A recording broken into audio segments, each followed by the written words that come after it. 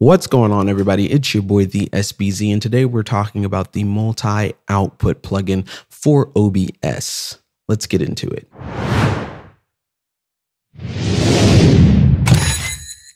The multi-output plugin for OBS is actually seamless. I just got off stream and tried this, and boy, am I impressed. But before we go into the specs of how it works, how you install it, and how we do all of that, let's go ahead and welcome you to the channel. You could have been anywhere in the world, but you decided to come here, and we are thankful for that.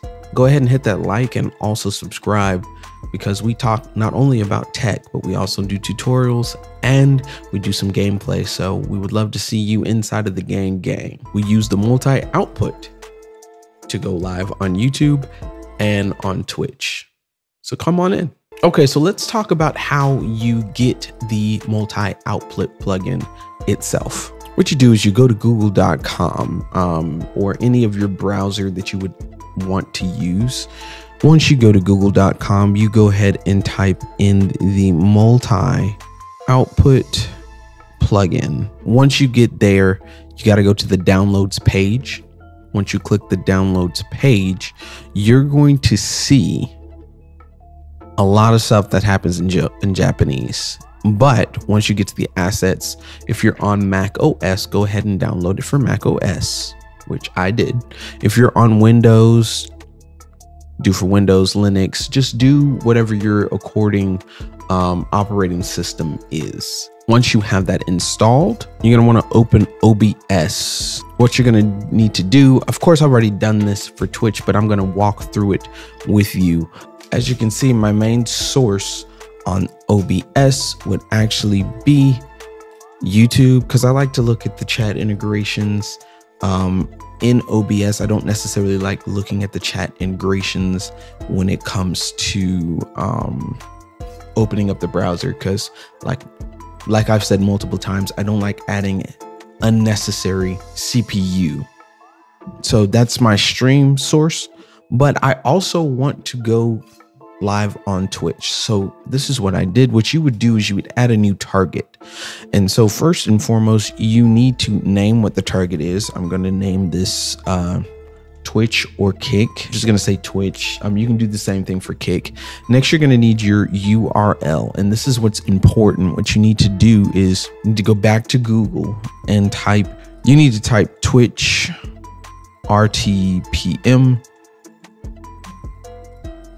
And what that means is what is your connection. So what I ended up doing was clicking this, and it tells you that your RTPM is going to be this right here. You can pause it and put it in there, but that's what the RTPM is going to be. So once you see it, it's RTPM://live.twitch.tv/app/ and leave it as is. And that's what you're going to paste. And that's what you're going to paste here. And then you need to get your stream key from your Twitch dashboard. For those of you who don't know how to do that, I'm going to run through that with you. Once you go to Twitch, go to your creator dashboard. What you're going to go to is your settings. In the settings, you're going to hit stream. Now, here is your stream key. You're going to press copy. Don't show your stream key to anyone. Press copy. Once you press copy, you can actually exit out of the dashboard and paste it into your stream key. Now, your video settings, you're going to want to get it from OBS. Now, there's a way that you can stream to Instagram and make your video resolution a little bit different, but I want everything to come from OBS. So my frame rate, my scenes, my resolution, all of that is coming from OBS. Same thing for my audio. I want it all to go with OBS.